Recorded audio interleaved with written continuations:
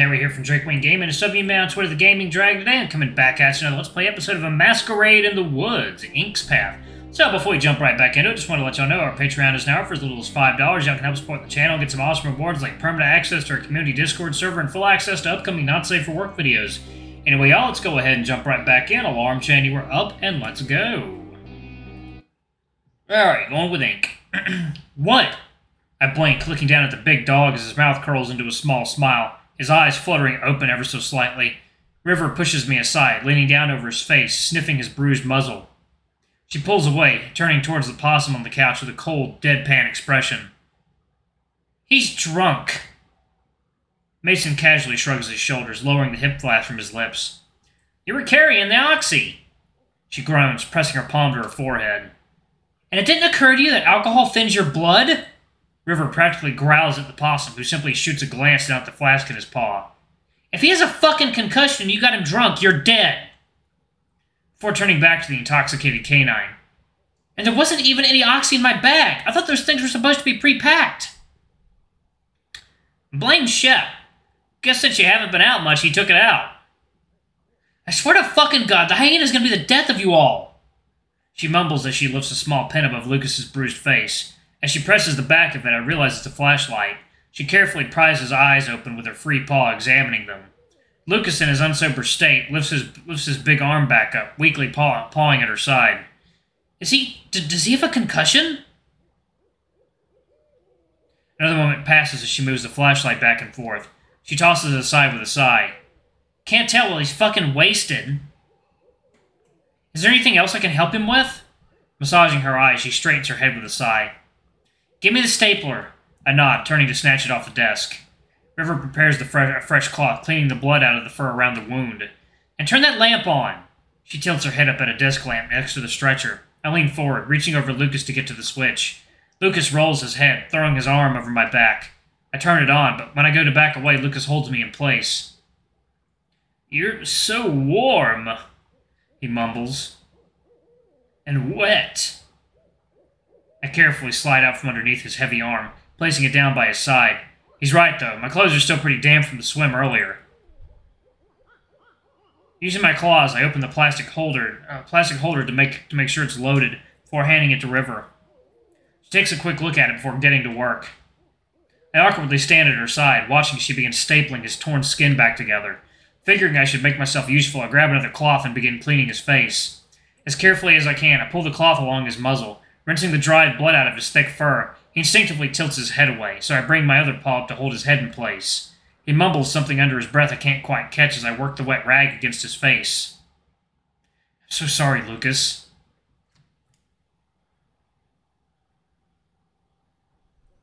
After another couple of minutes and a few trips back and forth to clean the rag in the sink, most of the blood is gone. I step back, running a paw through my hair. Hell of a night, huh? I jump as the possum speaks up behind me, leaned up against the concrete pillar. I let out a weak chuckle, nodding with a sigh as I step over. Mason digs his paw down his pocket, pulling out his hip flask, stainless steel but wrapped in black electrical tape. He offers it to me, shrugging his shoulders as if to say, why not? Oh, no, River gave me painkillers. I object in a low voice. So, a swig can't hurt. You deserve it, dude. A toast to staying alive. Take a swig. I glance over at the rabbit, focus on wrapping Lucas's paw in a bandage before taking the bottle. Fuck it, whatever, a swig never killed anyone. I take it, lifting the worn opening to my nose. It smells just like cough syrup. Sweet licorice, fennel, anise. Yep, I know exactly what it is. I press it to my lips and throw my head back. God, it's so sweet. I shiver, rolling my tongue. Mason snickers, taking the flask back and downing a big gulp himself. Could be worse. I guess. Could be mint. What? You don't like mint? It's like, water time.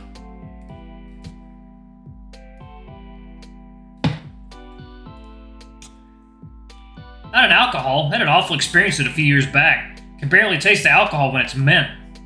Mason grins, rolling his neck before resting his head against the stone support. But that's the best part, man. Shep loves that shit. Mint chocolate, mint ice cream. He trails off, smirking.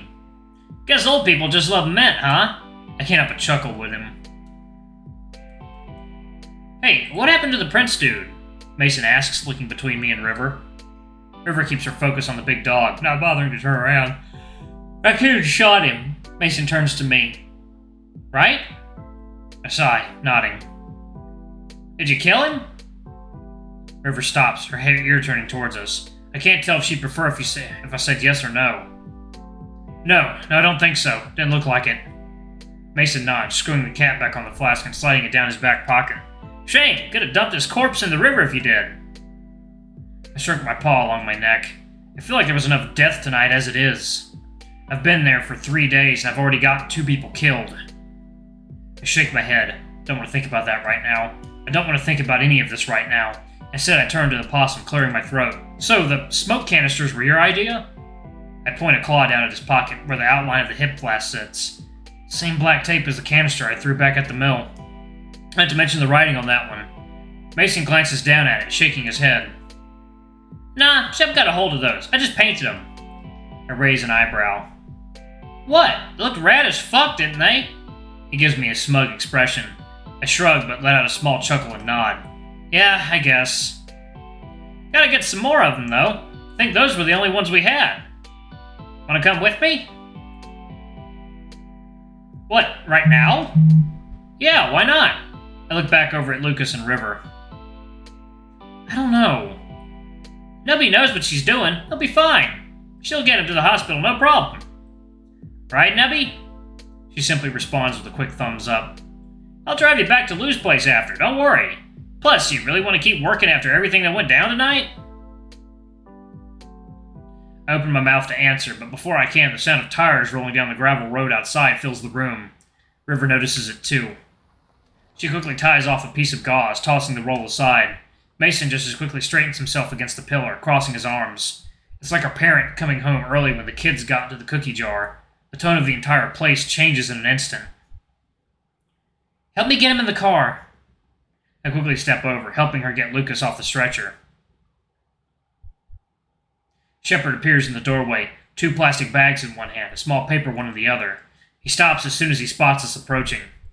Where were you? The hyena cocks an eyebrow, lifting his thumb to point at the car outside and opening his mouth to answer. Whatever, doesn't matter. We carry Lucas towards the door, the tall beast now blocking the exit. How bad is it? Bad, she answers in a flat tone, heaving Lucas's left arm over her shoulders to adjust her grip as we stop in front of the hyena. She pauses, closing her eyes. It's clear how exhausted she is after tonight's events. I don't blame her. He needs a hospital. Shepard tenses up. We can't risk that. Not after tonight. No, he needs to go. It's bad. Doc, you know we can't risk. Oh, fuck the risk. He stays here, he'll have permanent damage. She reaches back into her back pocket, the steel handle from earlier peeking out, but Shepard raises his tone in response. Giant's been hurt while out hunting. You take him to the hospital now and we'll blow our cover. Who gives a fuck about our cover? Lou is seriously hurt. It's like, water's on. And we're back, y'all. Okay. Lucas knew what he was getting into. He doesn't need you fucking it all up. It's the first time I've heard him call Lucas by his name. Their tones immediately make it clear they've had similar arguments before, or at least heated arguments in general. This is what being a hunter means. That's what we signed up for. That's the risk we all take. He tosses the bags to the side, not taking his eyes off her to see where they land. He balls his fists and squares his shoulders as if readying himself for a fight. This is worth dying for. It's very fucking rich coming from you. She pulls the blade free of her pocket, clutching it tight behind her back. Where were you tonight, huh? Because we were all out there risking our fucking lives while you sat cooped up in there like a fucking coward. The last words echo off the cold brick walls like a gunshot as her voice cracks ever so slightly, and me and Shep both recoil. At the corner of my eye, I see Mason do the same. For a second, it looks like as if Shepard is ready to strangle the white rabbit right there and then. I don't dare speak. But he doesn't. He stays still, stoic as ever, as if carved out of stone, eyes fixed on River. A moment of silence, which feels like hours, passes as River stares up with the most fiery glare at the tall beast, her teeth bared, nostrils flaring. She forces some composure, swallowing hard. We don't have a choice at this point. He needs to go to the hospital tonight. Shepard huffs in frustration, clenching his jaw. eyes finally leaving her and darting to the side. This is amateur. We're better than this. All this could have been avoided if he just... He lifts his digit towards me, eyes back on the rabbit, talking as if I'm not even here. And whose fault is that? River retorts in an icy tone. I can see the hyena's shoulders tensing harder, his breathing growing heavier. His implication hurts more than I'd like to admit, and certainly more than I let on, even if it is deserved. Mason suddenly clears his throat behind us, drawing their intense stares towards him. What if we just keep it off the record? We all turn to look at him, leaning against the pillar. River blinks. What? You know, like when you took Stripetail there. Check it under a different name. I added my voice quieter than I had intended. Or not check him in at all. You went to sneak in through the back door. The possum nods with a small shrug, not quite meeting Shepard's eyes, but looking off to the side slightly. I mean, if River works there, shouldn't she be too out of place if we were caught? She wouldn't be too out of place if we were caught. I don't work nights. You should. It would make nights like these easier on your sleep. Could you fucking not? Shepard sighs, digging through his pocket and pulling out a key ring with a familiar green tag. Lucas's keys. But you're staying here for debriefing. He lifts a claw at me. River looks him up and down, snatching the keys out of his paw. You're in no damn position to give orders right now, before we make our way past him outside.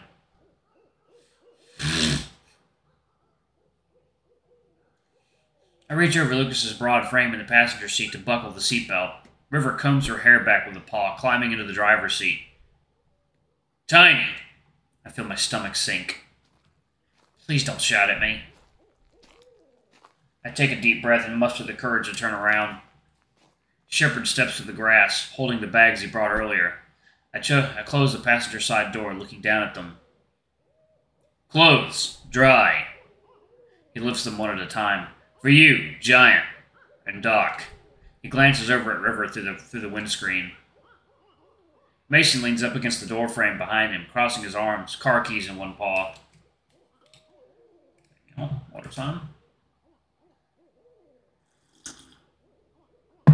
Oh, that's good coffee. Oh, I needed that. Are you going with them? I glance between the three of them, Lucas, Mason, and Shepard. Go with Mason.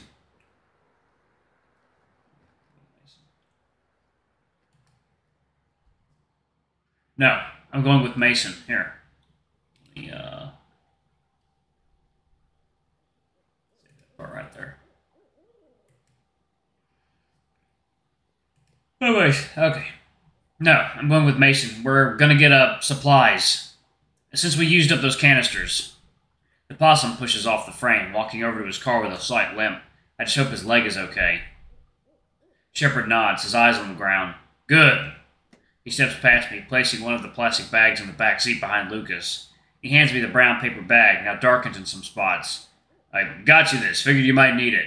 I hold the bag up. What is it?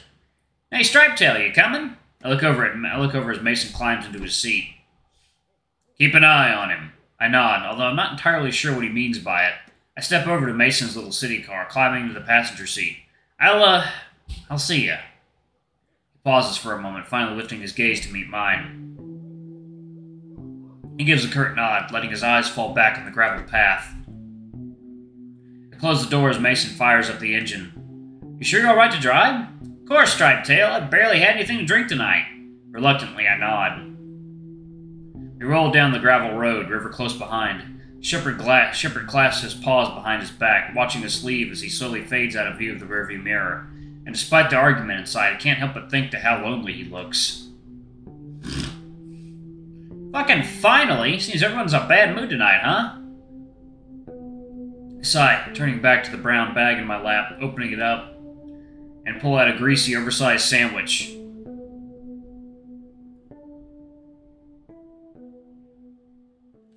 Alright, y'all. I am actually going to pause it right there. Thank y'all so much for watching. Don't forget to like, comment, subscribe, ring that notification bell, and check out our Patreon if you can. It always helps. Anyway, y'all, I love you all. I'll see y'all in the next video. Bye-bye!